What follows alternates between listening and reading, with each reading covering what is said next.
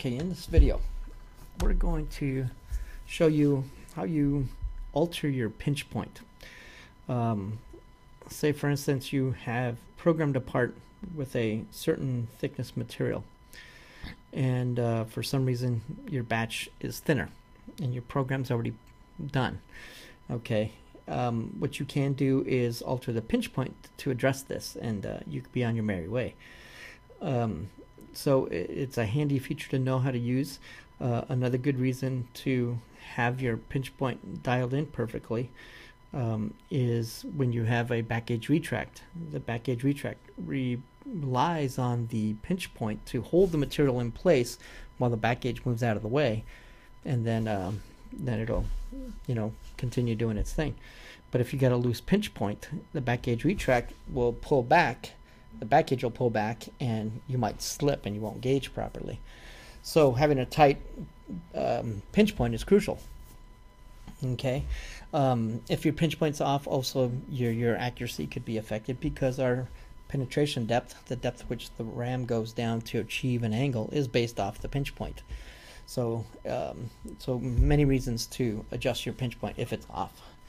Okay, so if you have this situation, okay, say you're all programmed up, say this is an EC profiler program and your pinch point's loose, what you can do is come to, tab number 4, okay, this is where we alter our steps in our program, and you could go right to here, okay, this is the penetration depth, the depth in which the ram will move to achieve a certain angle, okay.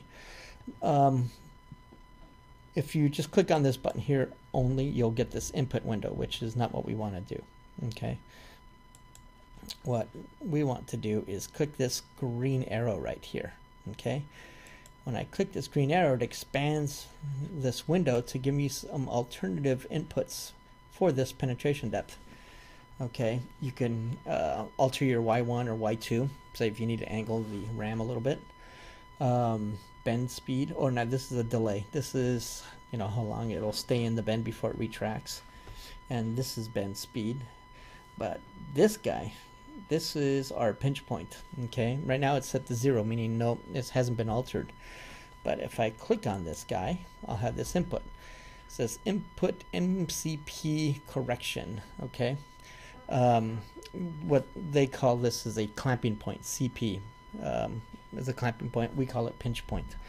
Okay, so what you can do here is you can put in a value that you want to tighten up. Whether it's if I got to make the material thinner, I give it a negative value. If I want it thicker, I give it a positive value. So let's say it's 20,000 thinner than normal. Okay, so I'll just put in a minus 0.02 and hit OK. And that's going to tighten up my pinch point by 20 thousandths. Okay. Now, this is based on steps. Okay. So you can see I just went to step 2, and that one doesn't have alteration. So you would have to go through each step and alter that. Okay. So that's one way to alter your pinch point. Okay. So let's close this. There's another way you can do this. Like I showed you here, this is altering individual steps on the pinch point. But say if you want to alter all of them, and you only want to do it this once. Maybe this is a one-off part that happens to be the wrong thickness for some reason, and you want to change it temporarily. Okay. So, oh man, fuck.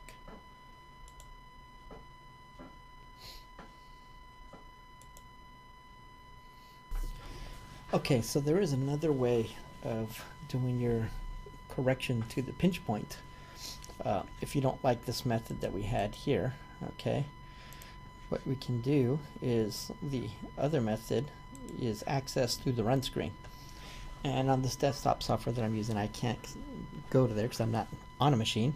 So I've got a few screen grabs that will show you what I'm talking about. And so when you go to your run screen, that icon with the running people on it, and it's also got a 5 on it. So when you're on that screen, towards the bottom here, you'll see all these icons. And the one in particular is going to be right next to the protractor. Here's the protractor. This one right here This is called temporary corrections. Okay, that one will open up this window here, and it's a bunch of different temporary corrections that you can do to this program. Okay, now mind you, these corrections will affect all steps. Okay, so be mindful of that. Also, these temporary corrections will not be saved to the program. The other method that I showed you would save them to the program, but this one will not. So as soon as the program's done and you run something else, all those corrections will be thrown out and you'll be back to basics. So this works good if you're just doing it once out of the blue because you have a part that's slightly thinner than you expected. Okay, you don't have to reprogram everything, you just come to this window.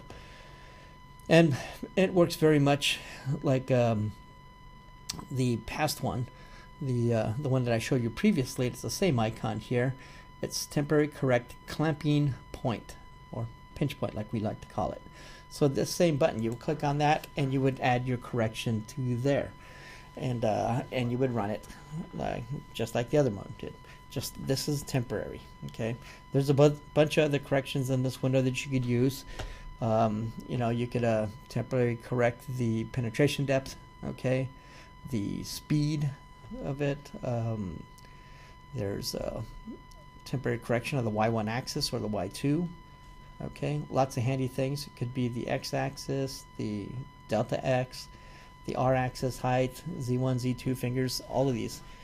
You can put a bunch of corrections in here, but it's only temporary. So another good way to handle that. And so that covers this video on adjusting your pinch point. All right, good luck. Thanks.